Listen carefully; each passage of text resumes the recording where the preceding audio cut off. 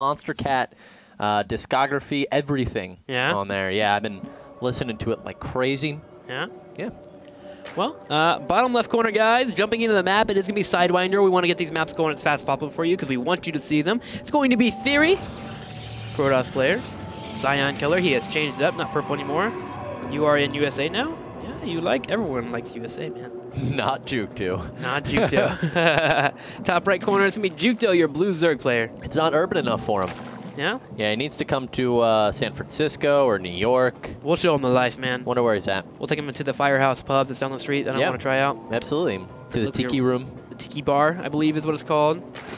We'll take him to Little Caesars, man, get $5 pizzas. Everyone loves $5 pizzas. Who doesn't love $5 pizzas?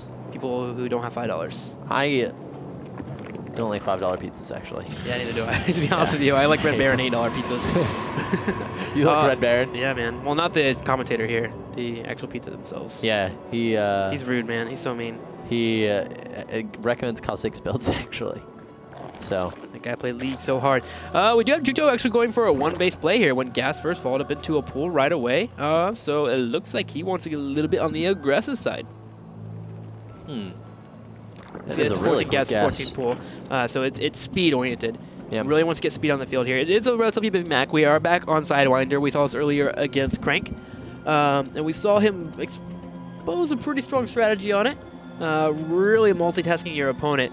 And Crank, for the most part, dealt with it pretty nicely. The only problem was losing his Nexus. He didn't respawn a couple seconds earlier, and if had, I felt like Crank would have had that game in the bag. Well, here's the thing that can be abused on this map in every circumstance. At that third, the assimilator is just so far out. That was perfectly timed with the pause. Look at that, man. It is, though. It's really, really far to the right. It is a lot like Metropolis had that on its natural. Yeah. Antigua has a little bit as well. There is a build that Losira debuted versus Alicia on Terminus way back when. That is a little bit roach aggression oriented. It's countered by Void Rays, but it's still really, really macro based. And it's a build that you can go in and snipe these assimilators with. And I wonder if we put this in the map pool for IPL6, if we'll see a little bit of that build resurge, because it's really, really good against. Actually, that's completely wrong because it targets Protoss's natural expansions. This is, of course, at the third, but. We did see some really good multi-pronged attack, as you were mentioning, from jookto that capitalized on that.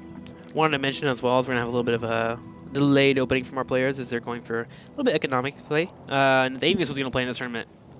He was up too long playing against watching Stefano in the GSL. That's unfortunately why he didn't show up. And I assume maybe it's why a couple of players didn't show up, actually. Stefano, unfortunately, if you guys have not watched the games, check them out.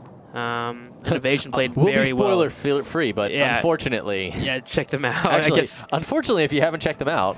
Yeah. That works, kind of. Don't get mad at me if I spoiled. I haven't told you the exact record what happened, but just check them out. Basically, Innovation is a beast. Lings do make it straight into the natural. We'll get an idea of what is happening here for Theory. He opened up Gateway first, actually.